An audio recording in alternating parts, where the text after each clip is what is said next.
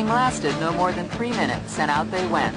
Vicious made no attempt to duck the cameras waiting outside the courtroom, but he refused to respond to any of the reporters' questions and shoved persistent microphones out of his path. The grand jury will decide whether or not to indict Vicious for murder. If he is indicted, the case moves to the Supreme Court for further action. Vicious was ordered to Rikers Island. If convicted of the stabbing death of Miss Spungen, Vicious faces 15 years to life in prison.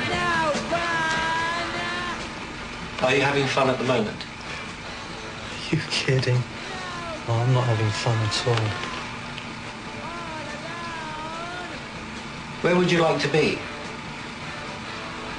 Under the ground.